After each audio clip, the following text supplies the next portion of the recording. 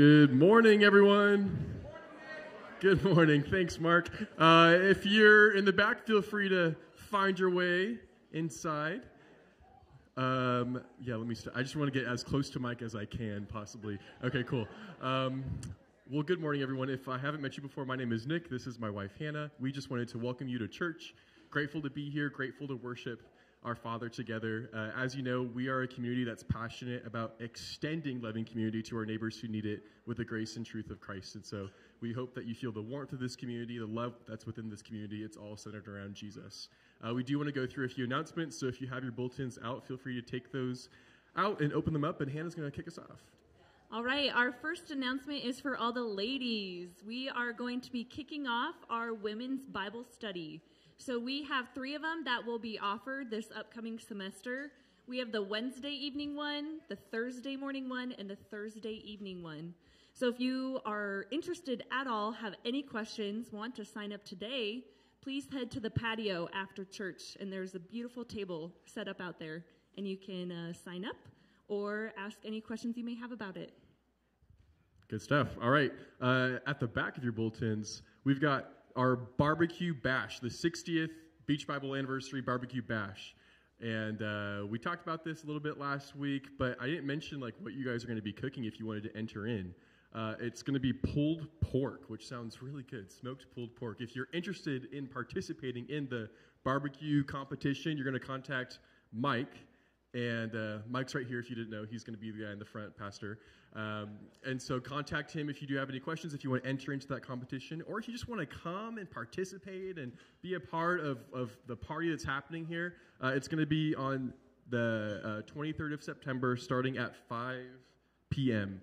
Here at Beach Bible. And so there's also some information. If you're coming, if your last name is between A and M, please bring a side dish. And if your last name is between N and Z, bring a dessert for everyone to share. All right, our next one is Awana. So Awana starts September 13th.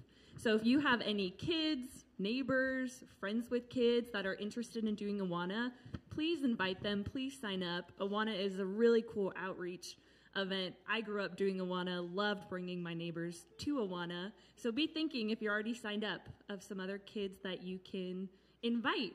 Another announcement with that, if anyone is interested in volunteering, we always need volunteers with Awana, so please reach out to Ann Minch, and she will get you connected.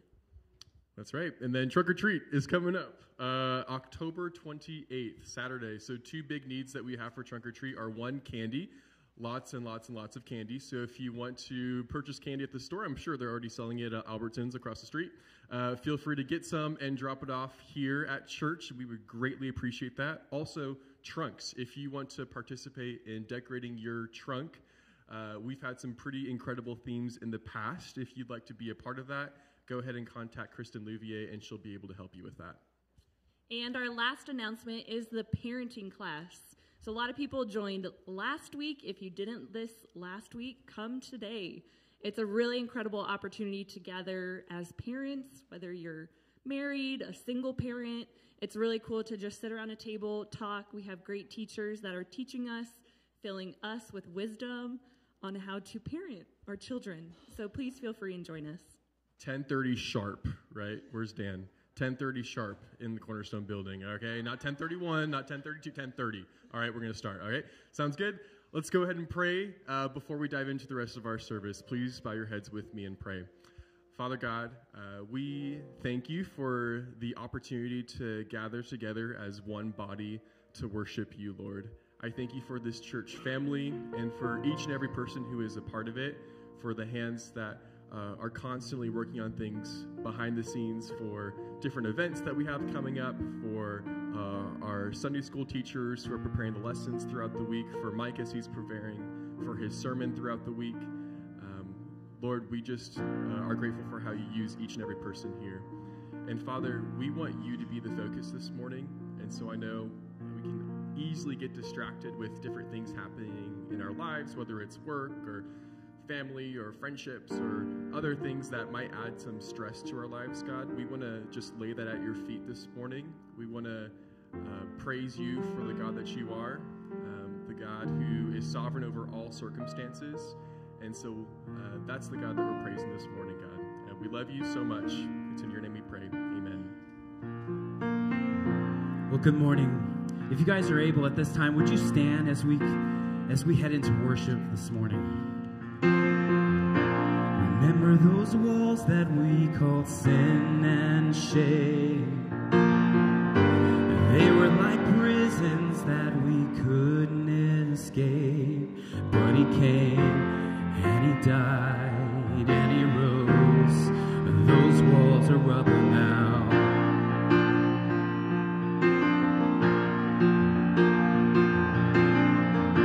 Remember those giants we called death and grave. They were like mountains that stood in our way. But he came and he died and he rose. Those giants are dead now. Let's sing, this is our God, and this is our God. This is who he is. He loves us. And this is our God. This is what he does. He saves us. He bore the cross. He beat the grave. Let heaven and earth proclaim, this is our God, King Jesus. Let's sing, remember that fear. Remember that fear that took our breath away. Faith so weak that we could barely pray. But he heard every word, every whisper. And now those altars in the wilderness tell the story of his faithfulness. Never once and did he fail, and he never will. And this is our God, this is who he is. He loves us. And this is our God, and this is what he does. He saves us. He bore the cross, he beat the grave. Let heaven and earth proclaim, this is our God, King Jesus.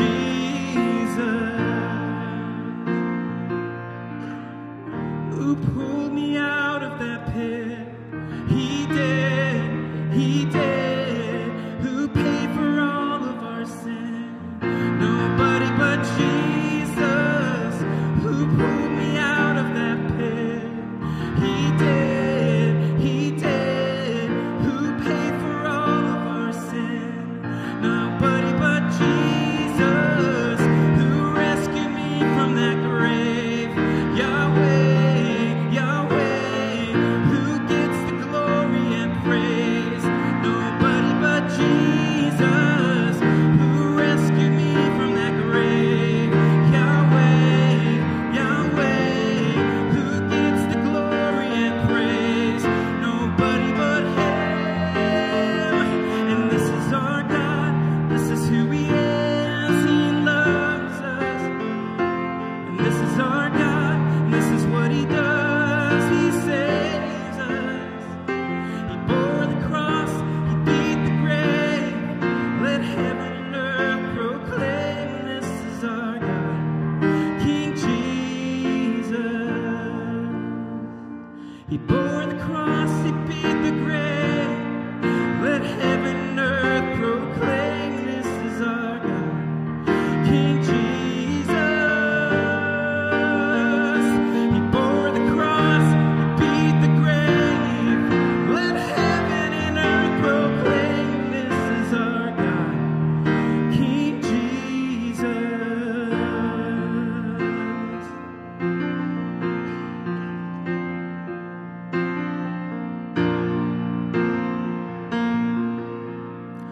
1,000 generations falling down in worship to sing the song of ages to the Lamb.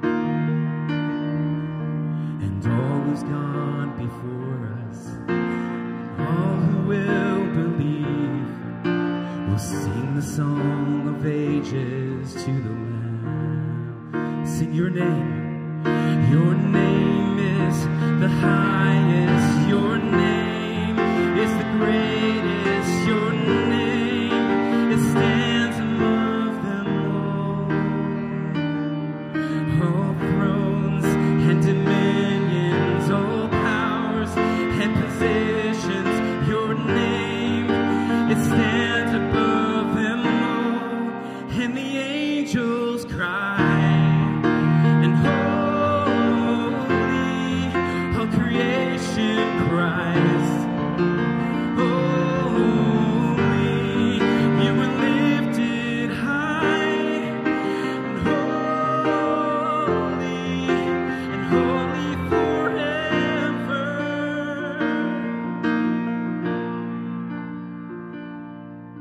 And if you've been forgiven, and if you've been redeemed, we'll sing the song forever to the Lamb. And if you walk in freedom, and if you bear His name, we'll sing the song forever to the Lamb. We'll sing the song forever and amen. And the angels cry, and holy, all creation cries. And holy, you were lifted high. And holy forever. Hear your people sing, and holy to the King of Kings, and holy you will always be, and holy forever. You will always be holy and holy forever. Let's sing that one more time. You will always be. You will always be.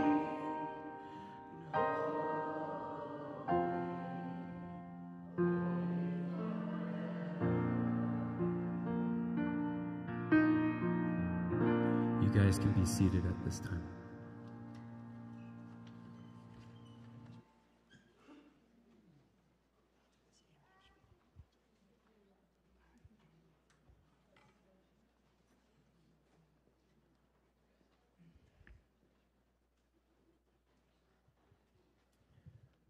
Good morning, everyone. We have the privilege again of gathering around the Lord's table to celebrate communion. And what I'd like to do today, we usually have a few words to sort of focus our hearts and our minds on Christ and what He's done for us. So today I'd like to talk about the love of Christ that brought Him to the cross, that brings us to this table. And I'd like to read from Romans chapter 5, verses 6 through 11. It says, "For while we were yet helpless, at the right time, Christ died for the ungodly. For one will hardly die for a righteous man, though perhaps for the good man someone would dare even to die. But God demonstrates His own love towards us in that while we were yet sinners, Christ died for us. Much more then, having now been justified by Him and His blood, we shall be saved from the wrath of God through Him. For while we were enemies, we were reconciled to God through the death of His Son. Much more, having been reconciled, we shall be saved by His life. And not only this, but we also exult in God through our Lord Jesus Christ, through whom we now have received the reconciliation." Who did God love enough to die for? It was the helpless, the ungodly, the sinner, and his enemy. Who's that? Who is that? That was us, right? That was us. You know, he didn't just love the best of us. He didn't die for the most righteous of us, or the most beautiful, or the smartest, or the kindest. But he died and he came and he loved for all of us. All of us. You know, I don't really think I understand this passage really fully. And I'm not trying to make this about me. Maybe you feel the same way or think the same way. But I don't really think that I really have a grasp on the depth of my depravity. You know, the level of my sinfulness.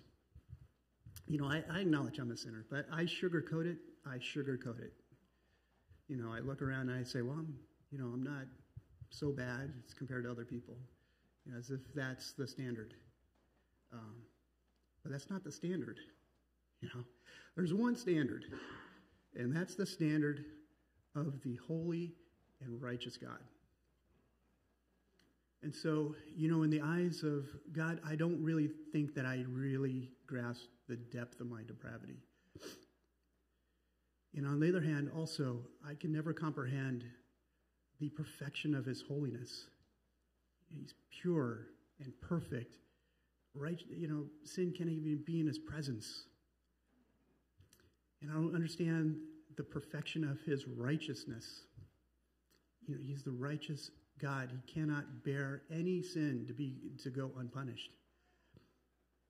And if I really understood the depth of my sin and the perfection of God's holiness and righteousness and the love that it took to gap that, to save me, to save you,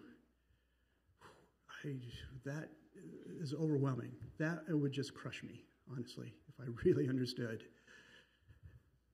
the love that Christ had for us, to bring him to the cross to save us, the helpless, the sinner, the ungodly, the enemy of God. And what is the extent of his love for us? You know, while we're yet sinners, Christ, died for us. He gave it all. I mean, he gave his life. What more could he give to show his love for us? And that's the love that reconciles us to Christ. That's the love that brought him to the cross. That's the love that brings us here to this table this morning. And for those of you who haven't been reconciled to Christ, you haven't taken that step to become reconciled, maybe you've been in the church and sitting here week after week and listened to God's truth be preached, and you still haven't taken that step. I got to ask you this question. What are you waiting for? What are you waiting for? If I knew that somebody loved me enough, loved me regardless, to die for me, that's the person I want to follow. Yeah? So should you. So, with that in mind, Lord, thank you. We're going to have the men pass the elements. Everybody hang on to them. We'll take it all together at the end, okay?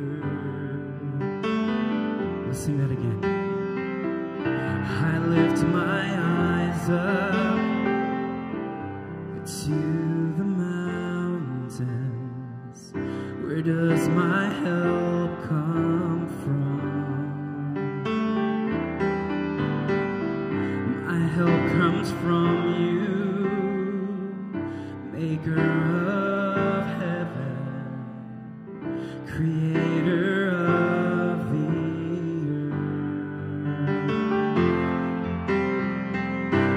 Oh, how I need you, Lord.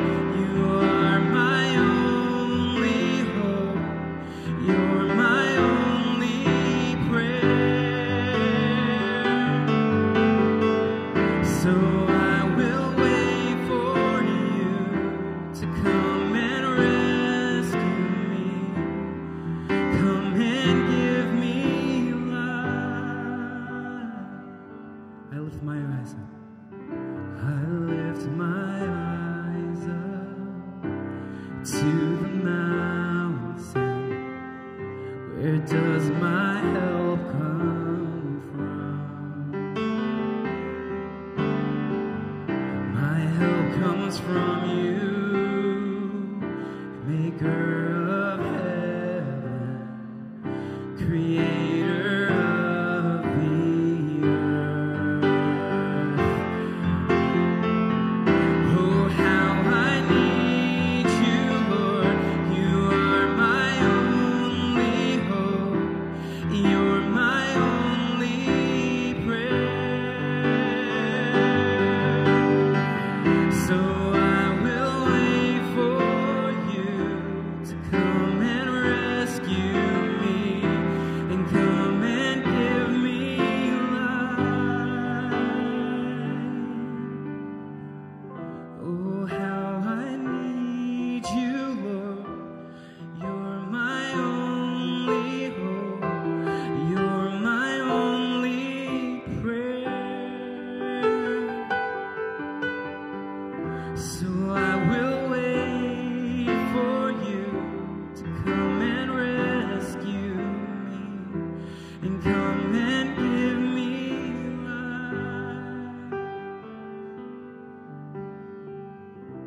I lift my eyes up to the mountain. Where does my help come from? My help comes from you,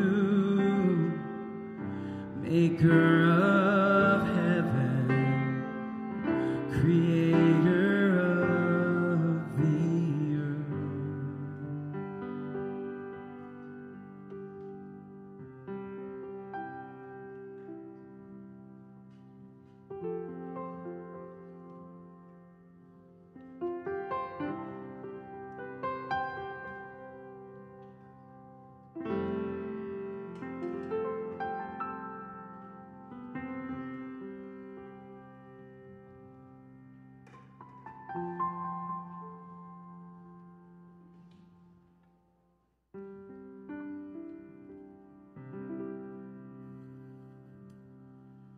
Reading from Luke now. This is in the upper room. And when he, Jesus, had taken some bread, and given thanks, he broke it and gave it to them, saying, "This is my body, which is given for you. Do this in remembrance of me." Let's take together.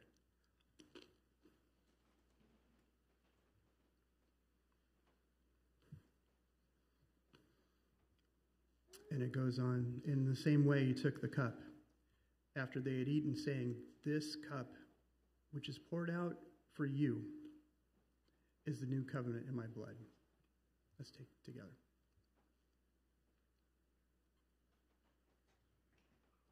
Will you pray with me, and then we can pass the cups to the center. Dear Lord, we just thank you for your indescribable love for us, for mankind. Lord, you deserve all the glory.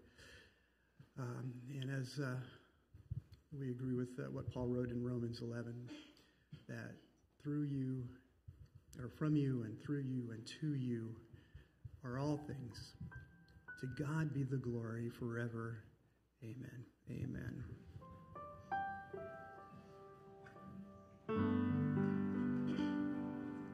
If you guys are able for this last song here before the message, would you stand as we worship our King? You unravel me with a melody. You surround me with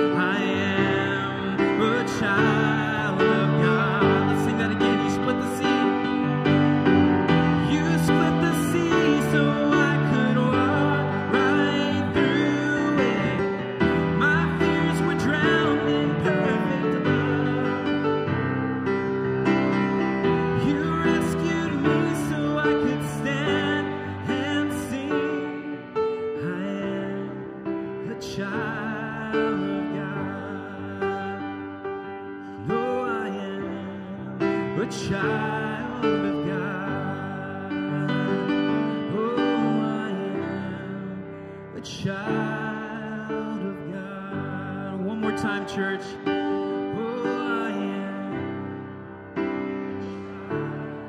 child of God.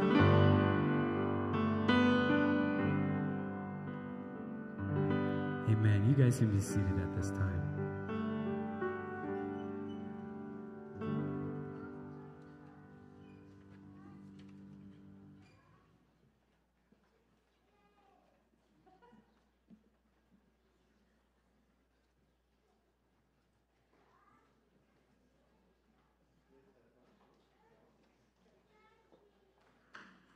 All right, kid. Ooh, that's loud. Have fun. There's usually a little bumper thing going on there, but I'll pretend like it happened, and we'll keep moving forward. So, well, welcome back. My name is Pastor Mike Kailani, for those who don't know me. And it's my privilege to be taking us through a series that I'm calling Who Am I? And the series is not so much addressing our identity in Christ, but addressing how the church should respond to this phenomena we see in our world of people out there looking for the answers of who they are, where they belong, what makes their life meaningful or valuable.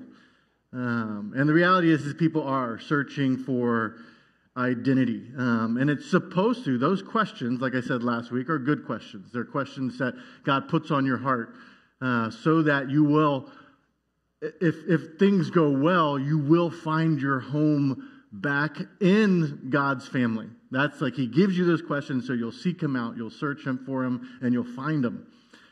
Challenges in our world is that some people, those questions have been leading, people have been finding answers that aren't the answer, but they're kind of counterfeits that have been all over the place, leading into a lot of like crazy places, which is a challenge for the church because we don't know what to do with it. Now I should say the idea of someone looking for something and not finding where they're supposed to be and still searching and out there, or maybe finding it in the wrong spot, the Bible has a term for that. And that term is lost.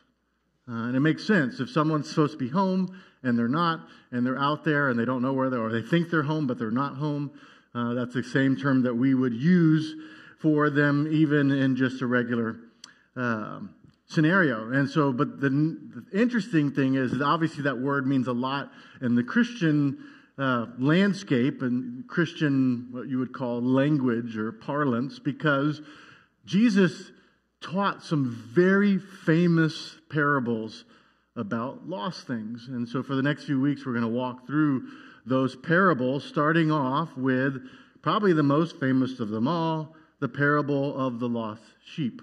Not yet. So too soon. The parable, like even if you don't think you know it, you know it.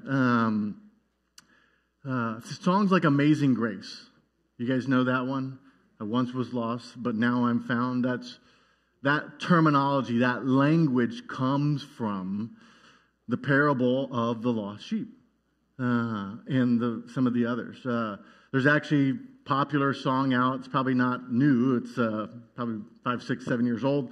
But Reckless Love, if you guys know let me give you one line of it just to kind of say it directly comes from this parable. It says, "Oh, the overwhelming, never-ending, reckless love of God. Oh, it chases me down, fights till I'm found, leaves the 99. And that is a direct reference to this parable of the lost sheep, which is the one lost sheep and the 99 that are still in the flock. Now you can do the slides. It shows up in artworks a lot.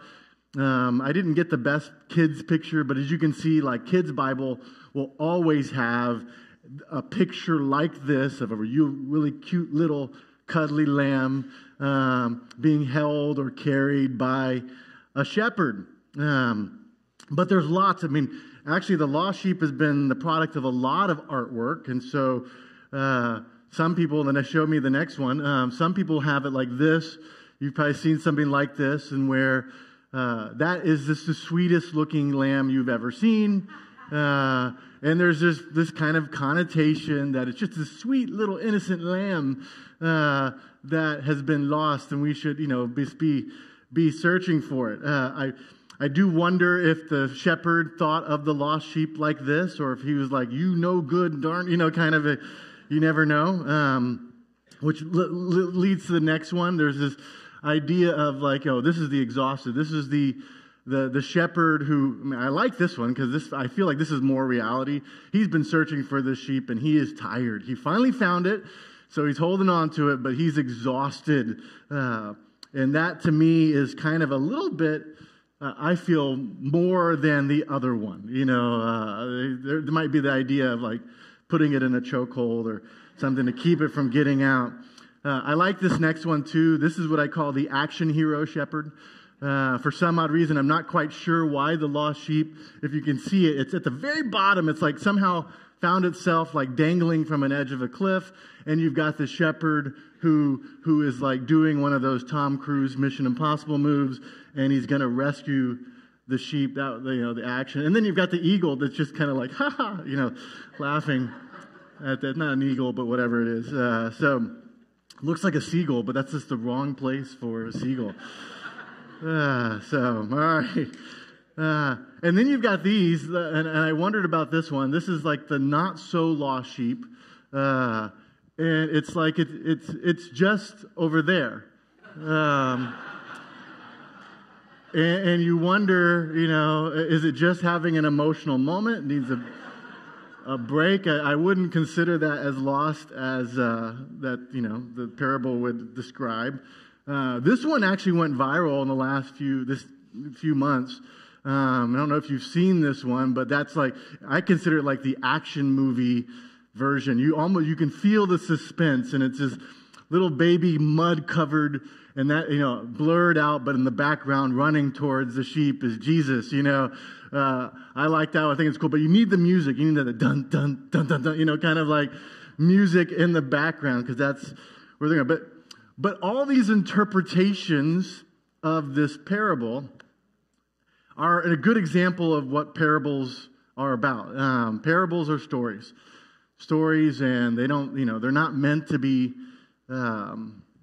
obviously, people are people and sheep are sheep. There's not a direct parallel.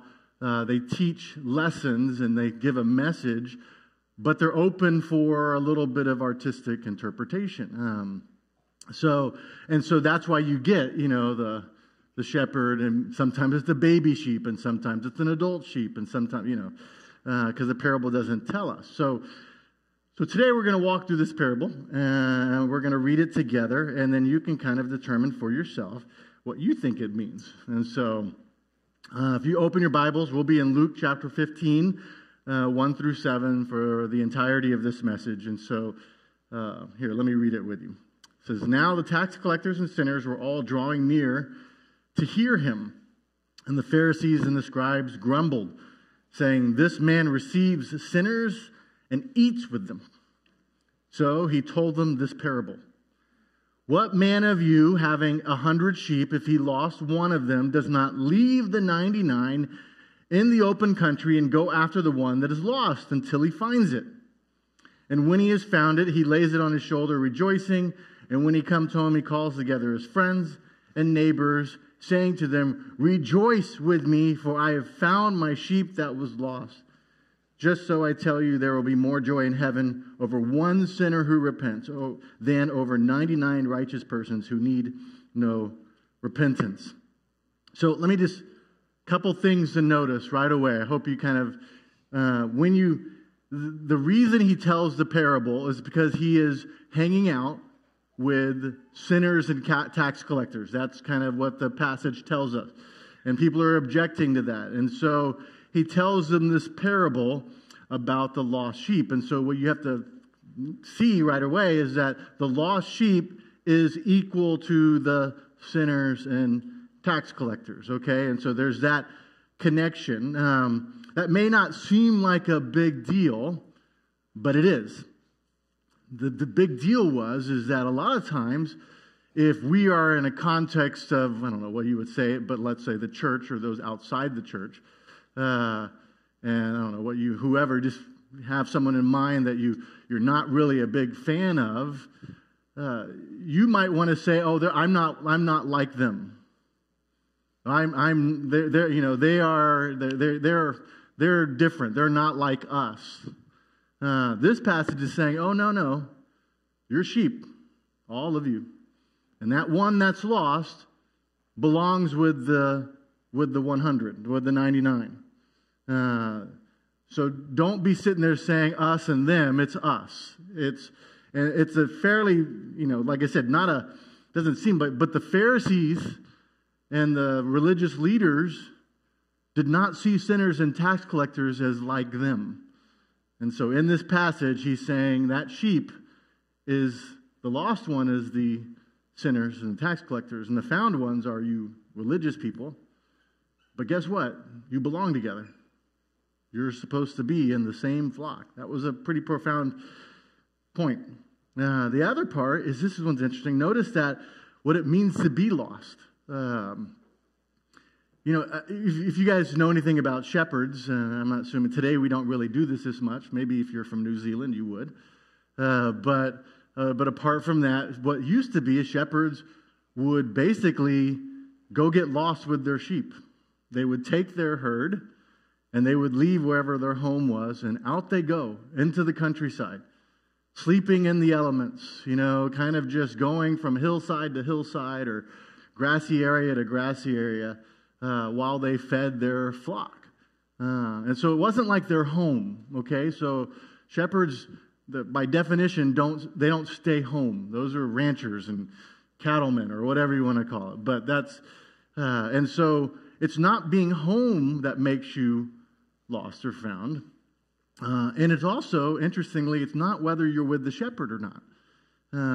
Because when the shepherd goes and looks for the lost sheep, it's not like the 99 now are lost. Okay?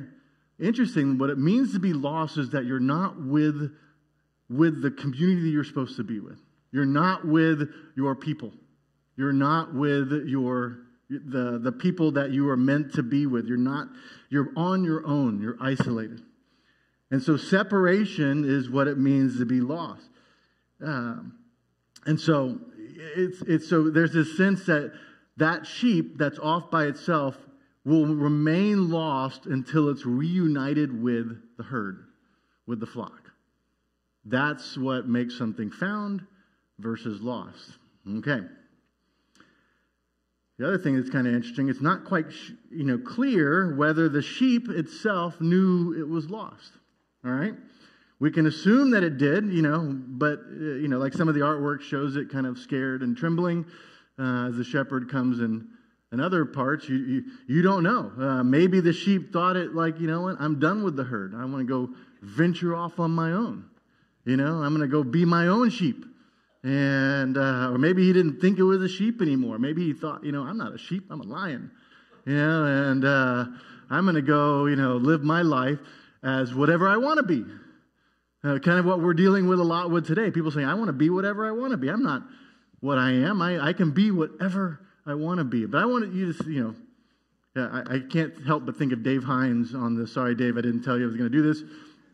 But Dave goes hiking, like long hikes.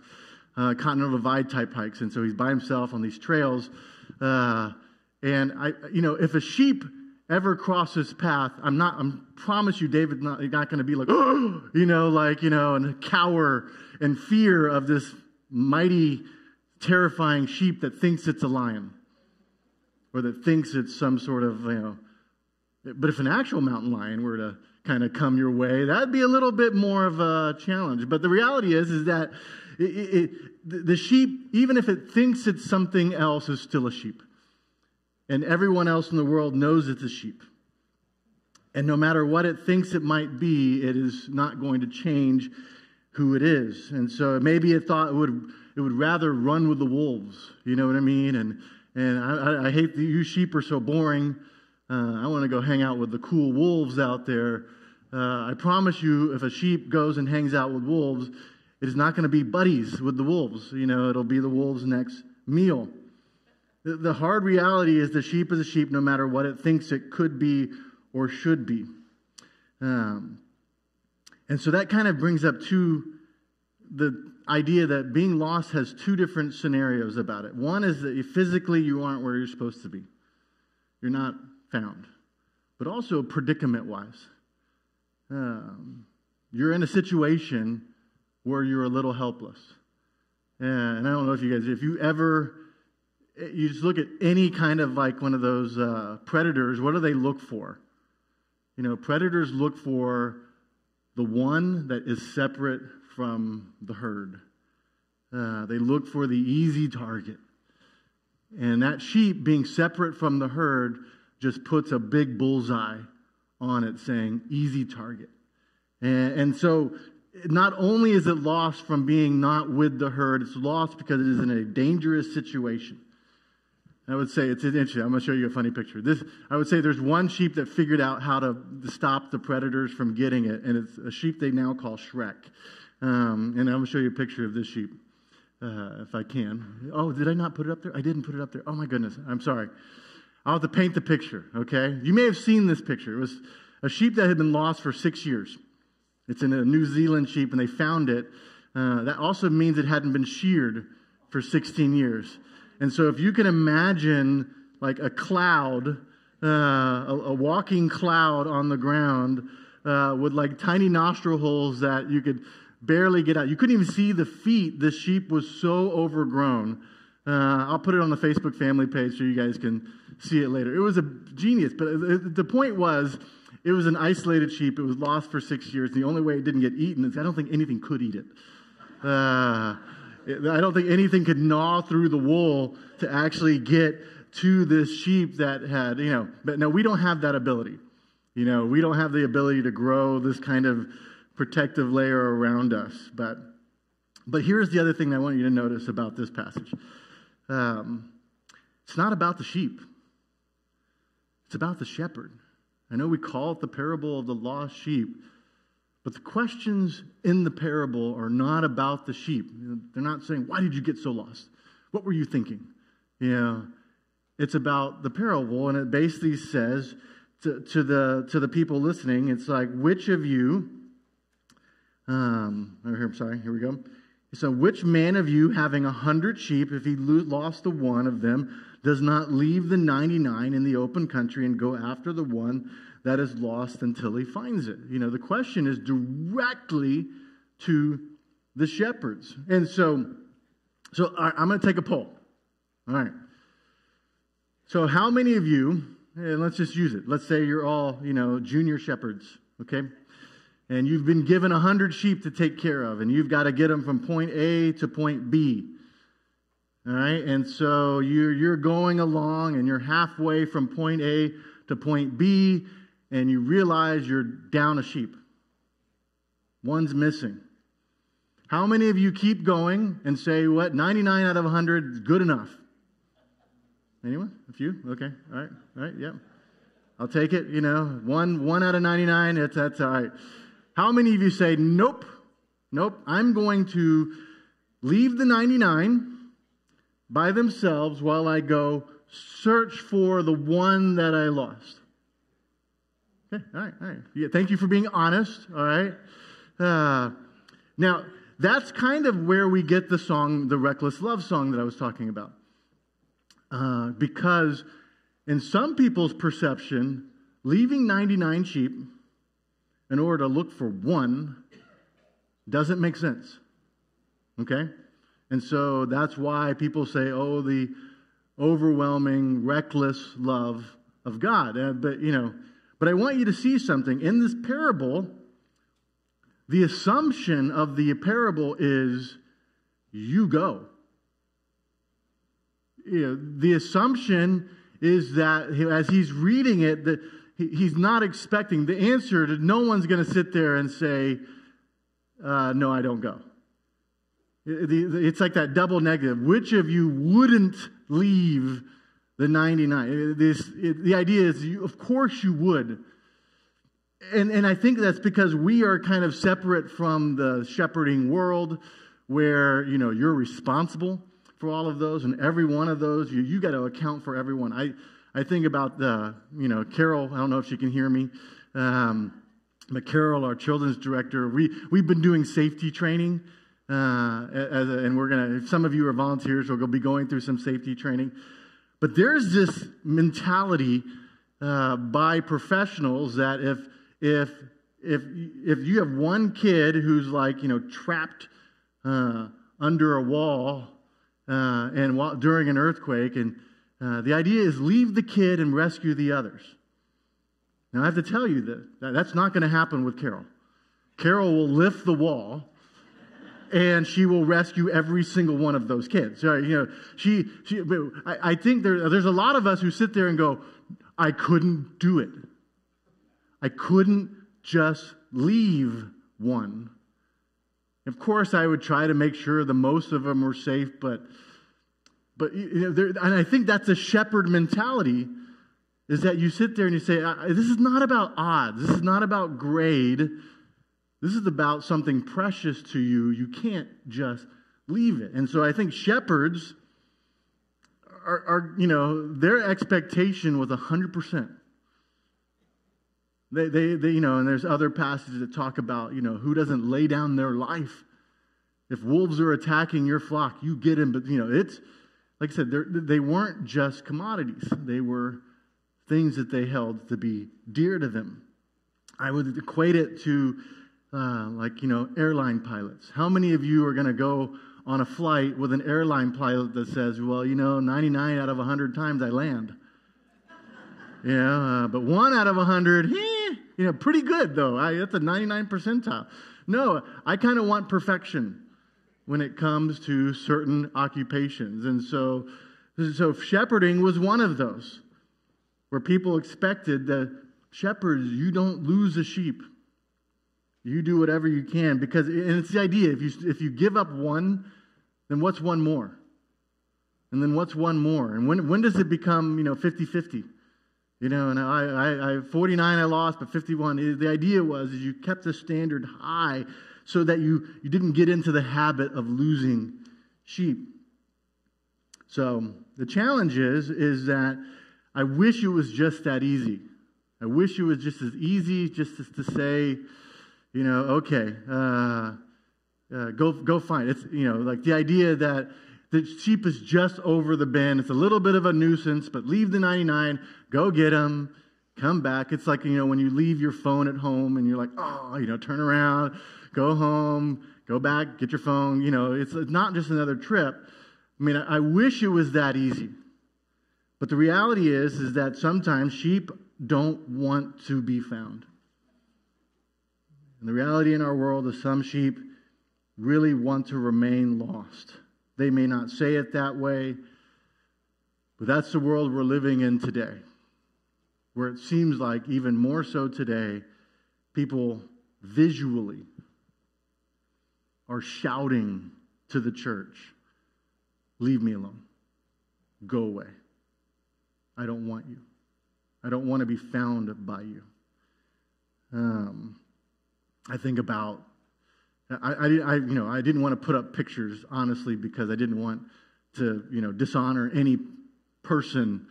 But you know what I'm talking about when you see images of things like a pride parade, where people are dressed in hyper sexualized ways, or ways that are just uncomfortable.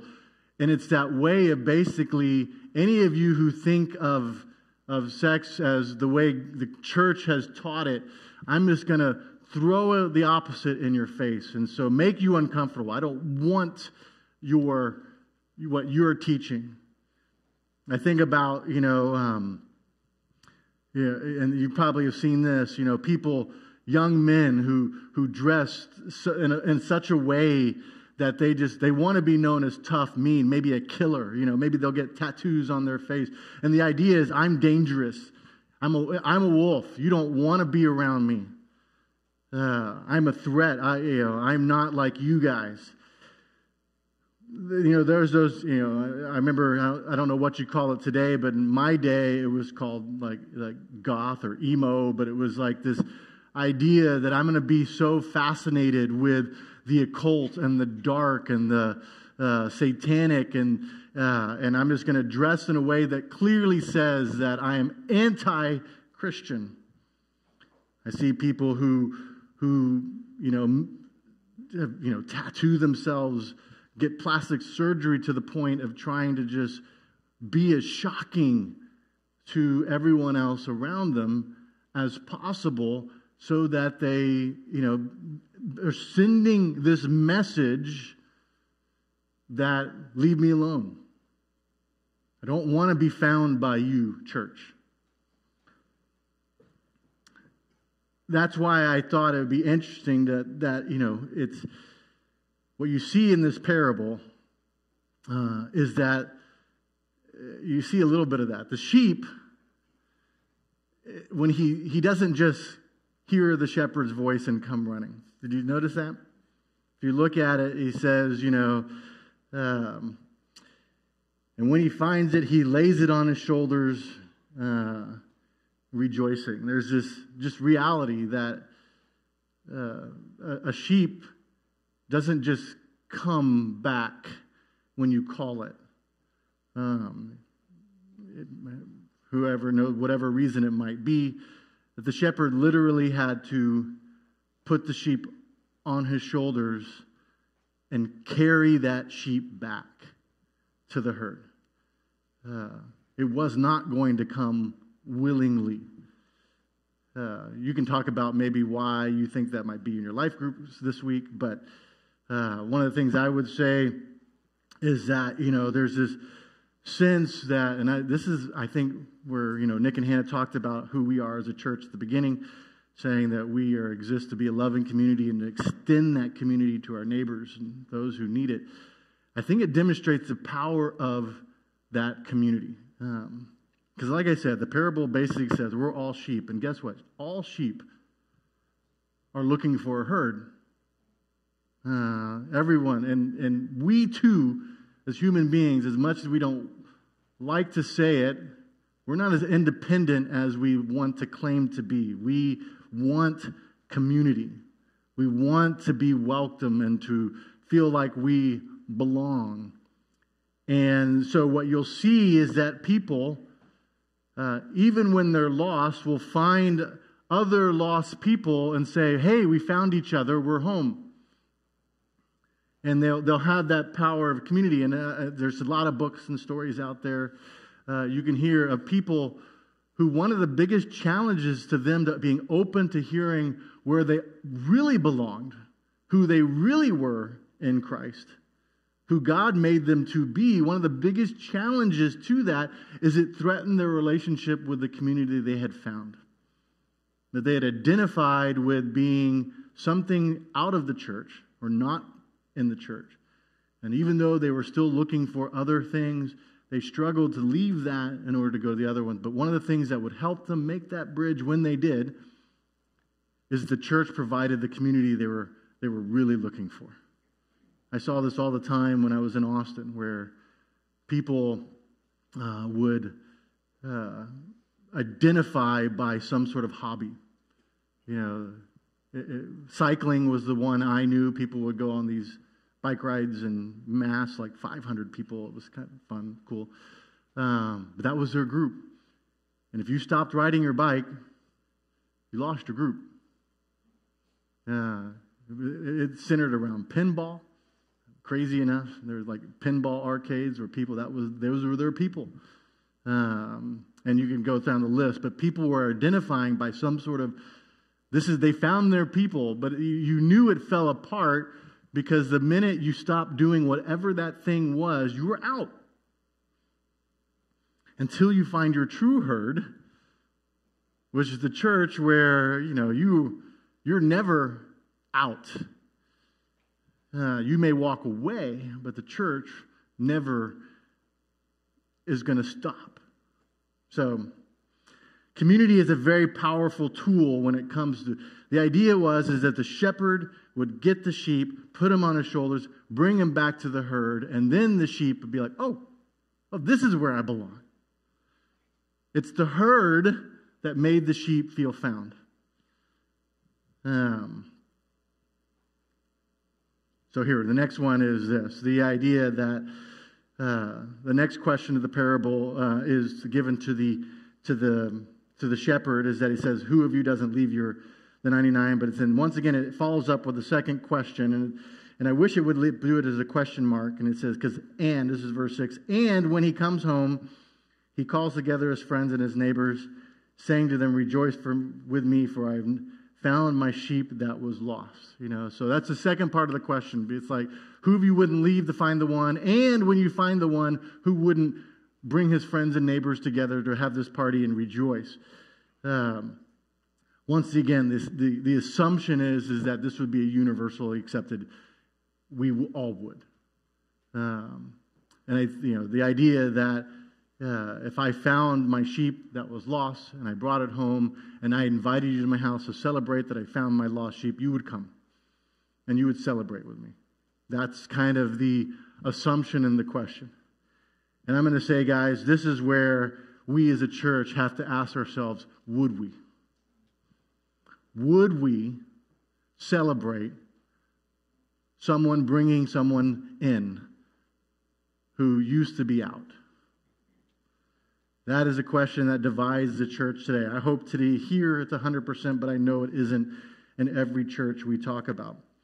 Some, honestly, still have the mentality of reaching out and winning the lost, finding them, bringing them in. But some people within the church, and I've had the idea of build a wall.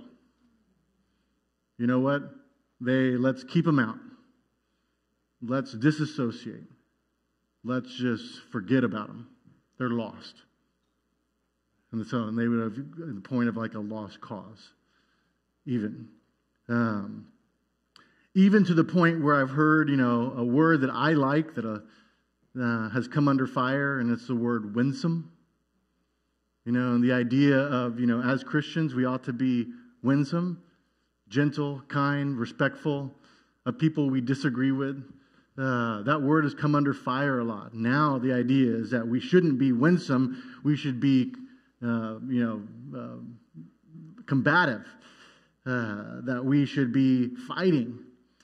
And this is where Jesus leaves the metaphor, leaves the parable, because I don't know what he's thinking. Maybe they're divided on whether they should be celebrating this found sheep that was lost. And so he just leaves the parable and he just makes it abundantly clear. And he says, just so, just in case you're wondering, I'll tell you, there will be more joy in heaven over the one sinner who repents than over the 99 righteous persons who need no repentance.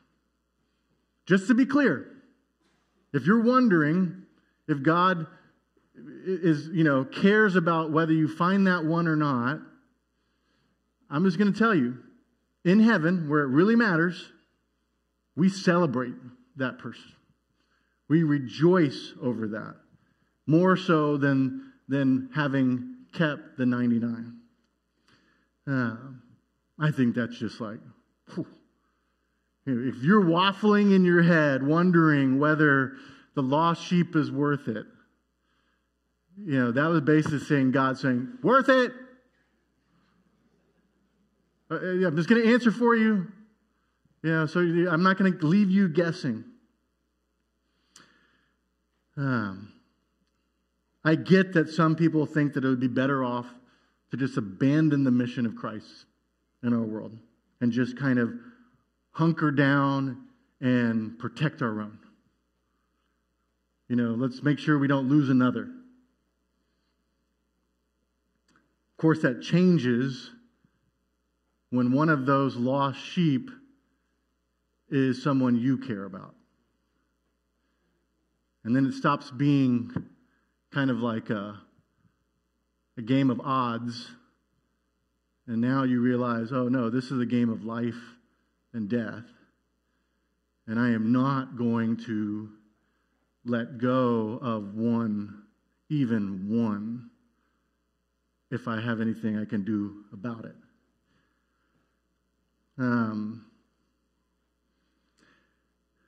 So, some of the people know in the church, I lost my father yesterday morning.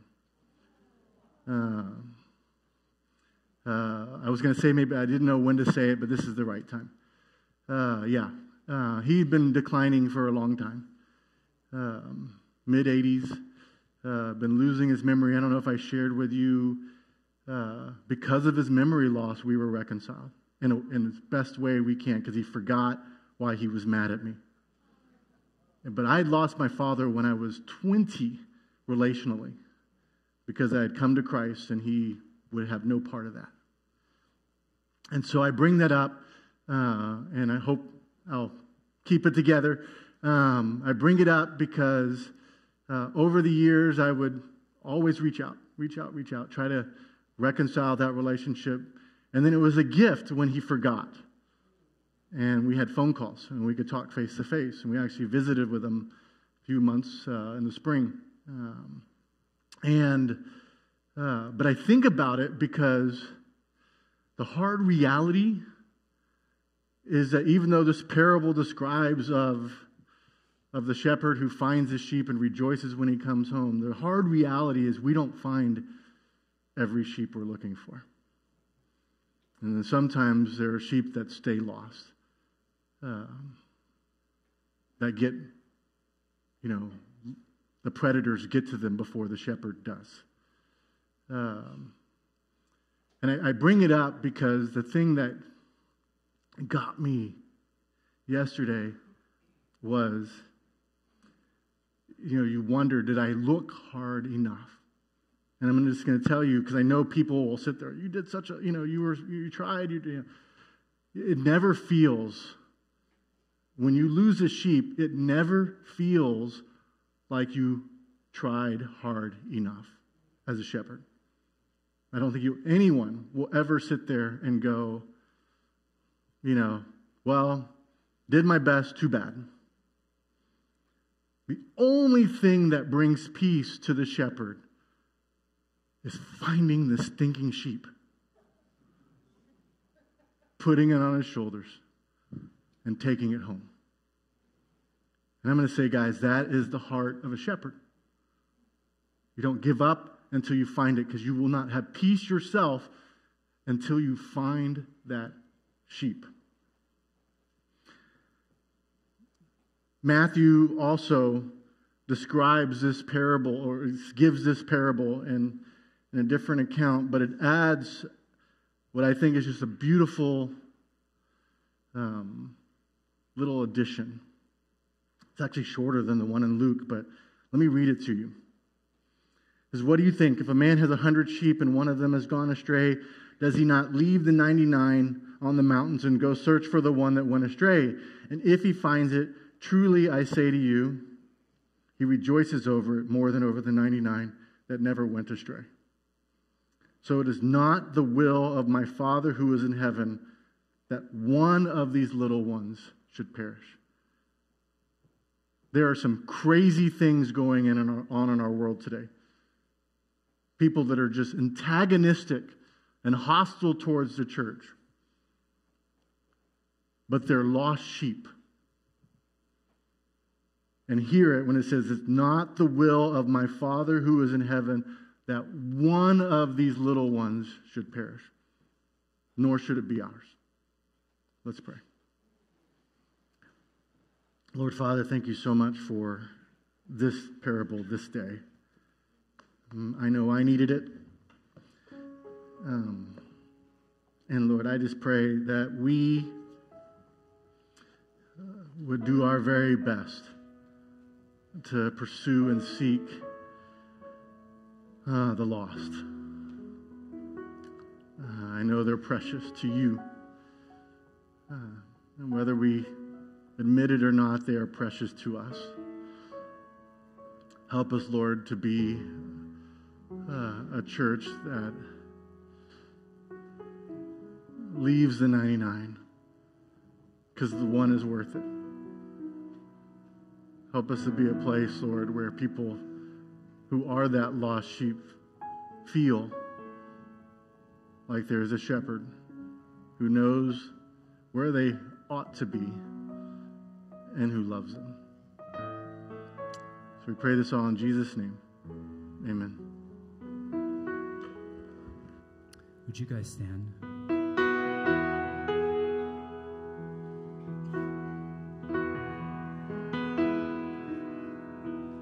We fall down, we lay our crowns at the feet of Jesus. His greatness of mercy and love at the feet of Jesus, and we cry, holy, holy, holy. We cry, holy, holy, holy. And we cry, holy, holy, holy is the Lamb.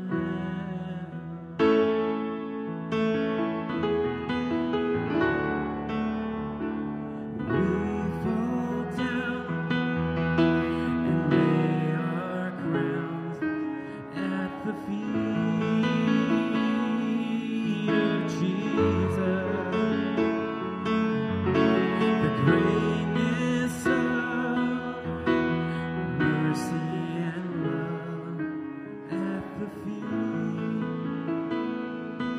of Jesus, and we cry, holy, holy, holy.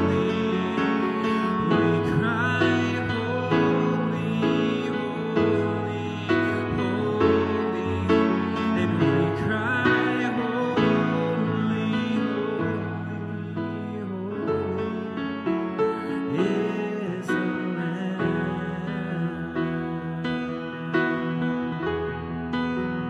We cry, holy, holy, holy. We cry, holy, holy, holy. We cry, holy, holy, holy is the Lamb.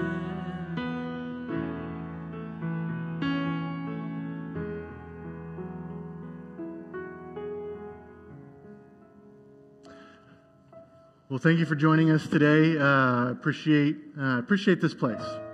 Appreciate every person in this place. And it is my prayer that everyone that we know that's a lost sheep out there would know there's someone pursuing them, who's seeking after them, and they would never wonder if there's not an open door at the church for them if they ever choose to be found again. So just to let you guys know, hang out a little bit afterwards. We'd love to just fellowship as a church. You've got 17 minutes exactly until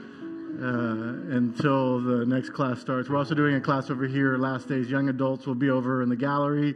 Youth and children's will be on too. So hang around and enjoy a little bit of that. So, but before you go, please receive God's blessing through His benediction. May the Lord, who is the good Father and good Shepherd, who pursued you, gave His life for you, so that you may know what it is to be loved, and you may know what it is to be found. May His strength and power be with you. May it be in you this week as you look at people. May you see those lost sheep that the shepherd is looking for. And may your heart turn towards them, and may you help them find their way home. To Him be glory, honor, and praise both now and forevermore. Amen and amen. Thank you.